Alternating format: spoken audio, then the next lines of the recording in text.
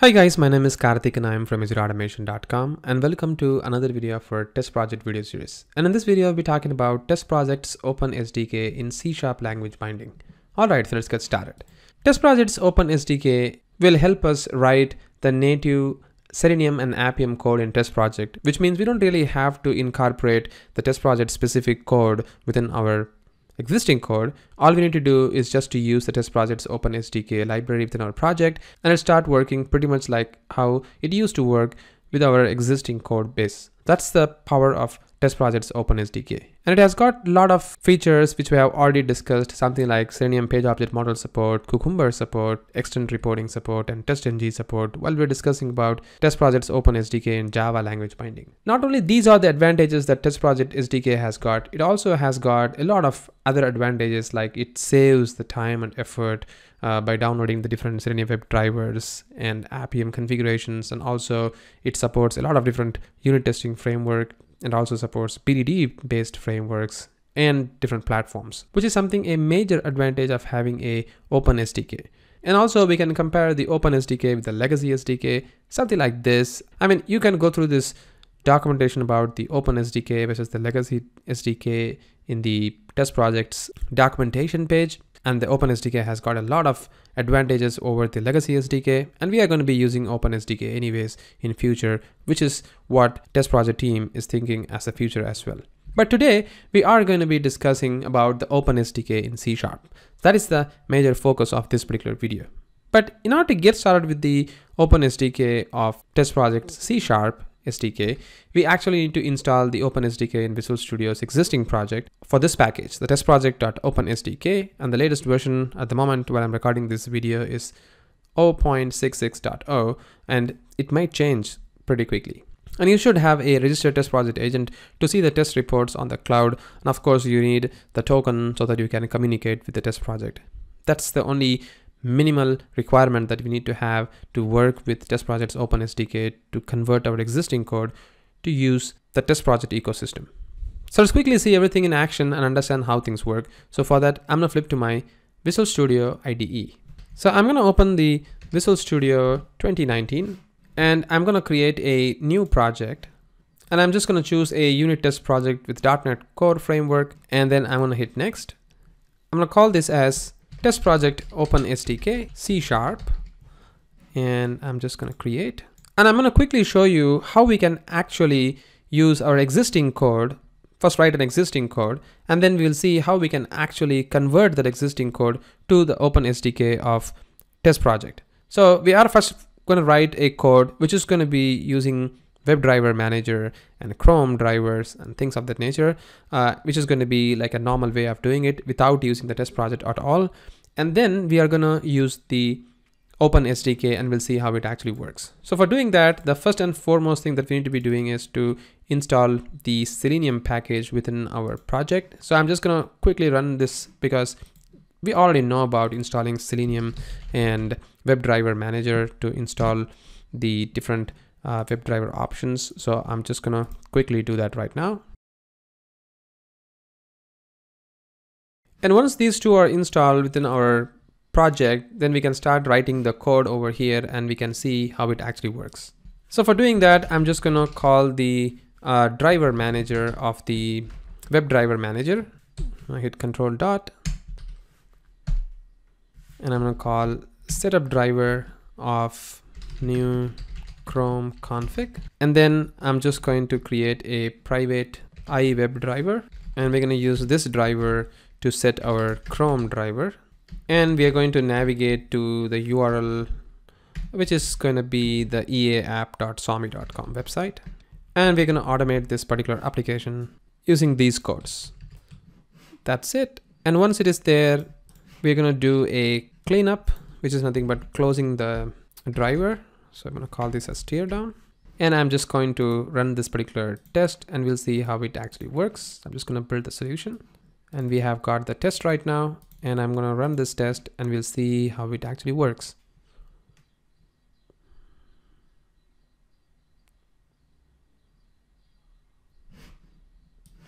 So it opens up a browser for us and it's performing the login operation, and the test has got successfully completed. So this is the usual way of working with the code. And all we have did is we just installed the WebDriver manager, the Chrome driver, and we just performed a simple login operation on the eaapp.sami.com website. So this is the usual way of working with it, and there is no test project involved in this whole journey that we have seen.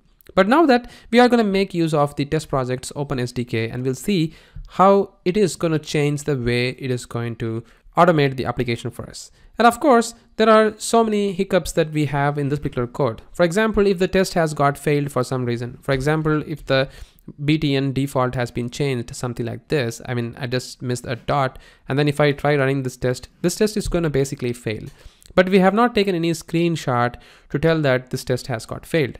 And similarly, if this test actually runs in Visual Studio or any other test, it actually gives you only the verbose information, something like this, but it doesn't really give you a step-by-step information on how the test has actually got executed.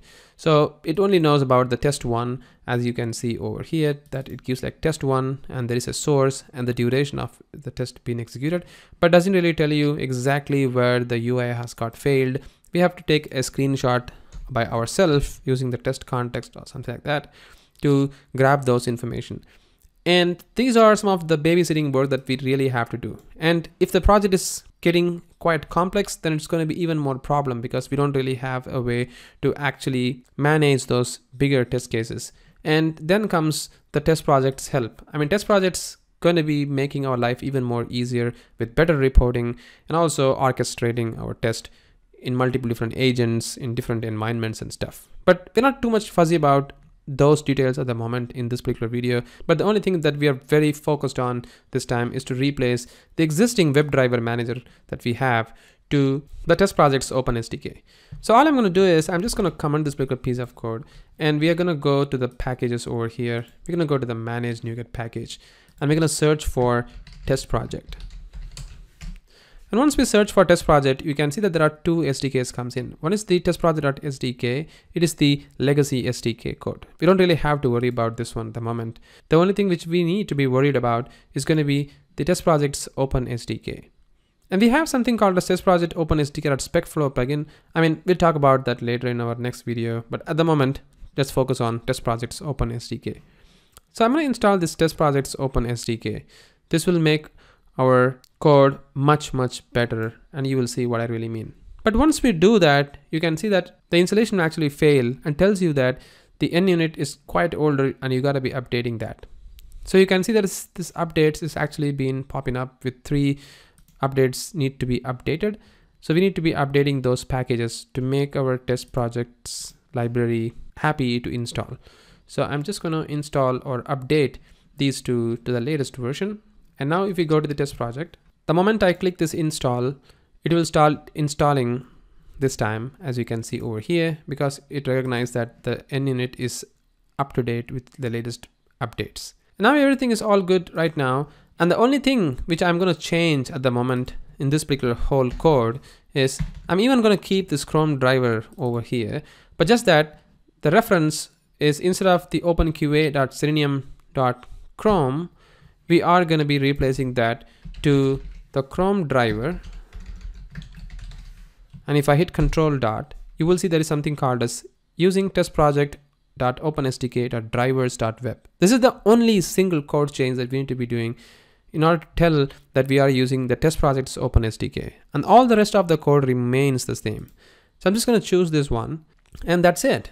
We are pretty good to go in terms of the code change. But this is not the only thing, but we have to tell that this code that we are going to be executing has to be somehow hooked up with the TestProject's platform so that I can get a nice little report, which I can do it in 2 ways. One is I can create a run settings file, or I can just grab the token and paste it like a private variable and pass it as a parameter on this Chrome driver.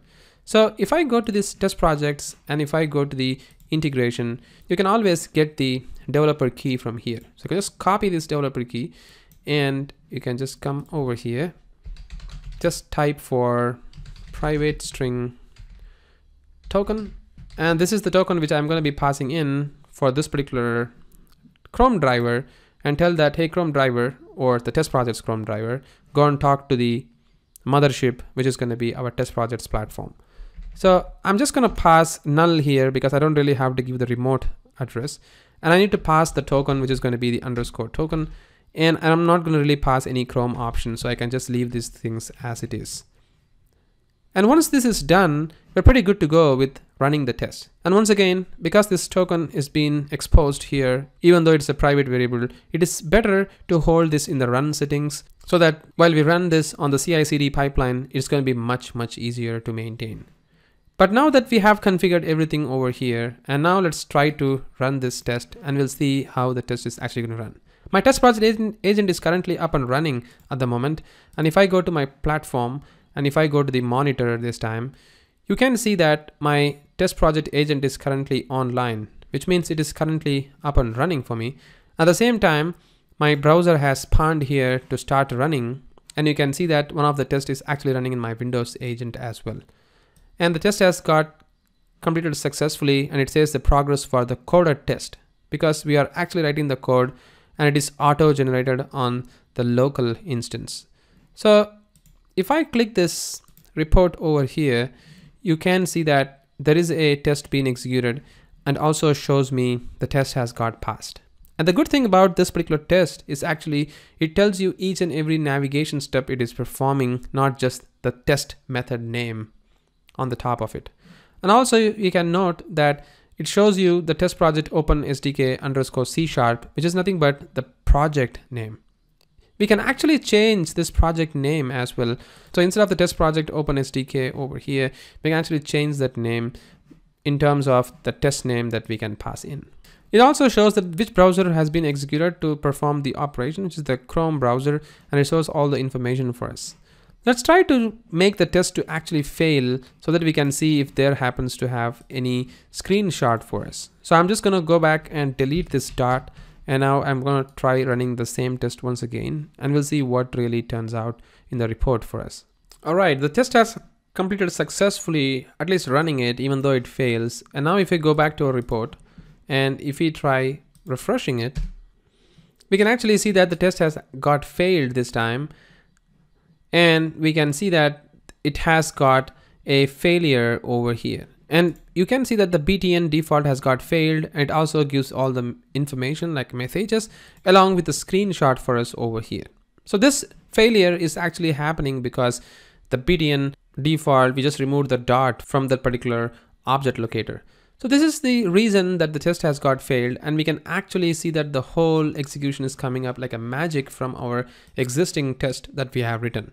This is the real power of the TestProject's OpenSDK in our existing code, that it empowers our existing code to run without even a single code, without even any code change on our test side, but just that the configurations of our Chrome driver has been changed, but all the remaining code remains the same. So instead of this one line, we removed and added this particular code over here, and then we have added the token, and it just works pretty much like expected. So this is the power of TestProject's OpenSDK and how it actually executes. But in our next video, we'll see how we can actually empower the same idea, but in the BDD's fashion of running the BDD spec flow, which is our existing BDD spec flow project, with TestProject's OpenSDK and spec flow's TestProject plugin.